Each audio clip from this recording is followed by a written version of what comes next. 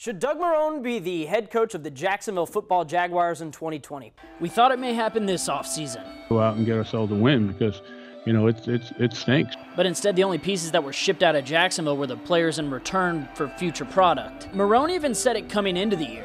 But I feel confident in this football team being able to handle anything that's thrown at them. But even I said right here on First Coast Sports he was playing left-handed with the roster this season. Who wants to buy season tickets to this again next year? Jesus, I mean, we're trying to win.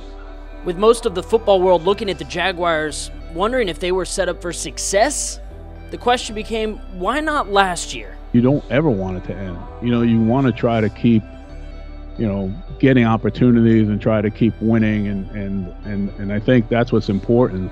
The 23 regular season wins for Marrone in Jacksonville, it's tough to look at, but the 2017 AFC title game run will be something this city will always remember. Through it all, the ups and downs, Marrone, he always took things in stride. I'd like to keep competing every single week and keep playing. For better or for worse, Marrone's run in Jacksonville as the head man of the Jaguars has come to a close.